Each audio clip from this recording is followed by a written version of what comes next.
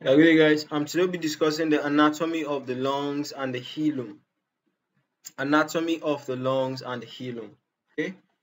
So basically this is a lung. Okay, and here is the hilum. Okay, so the hilum is the structure that is on the lungs. Okay, so anatomy of the lungs. You see the left lung is what longer, and the right lung is like broad. Okay, I see the left lung has a cardiac notch and all those things.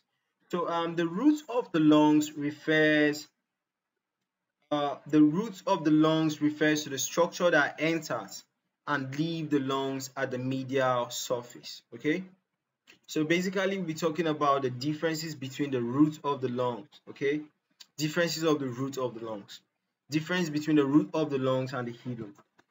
So the roots of the lungs refer to the structures that enter and leave the lungs at the medial surface. Okay, so I would like you guys just notice all these structures here that enter and leave the lung at the medial surface are the what roots of the lung.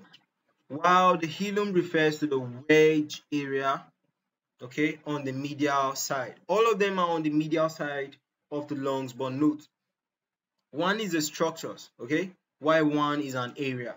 So the lungs is this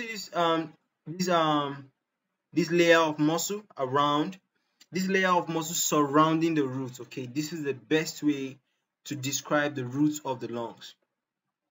Okay, the best way to describe the roots of the lungs is the hilum. Is the muscle or the ligament that surrounds the roots of the lungs. While the roots of the lungs are the structures that enter and leave the lungs on the medial side.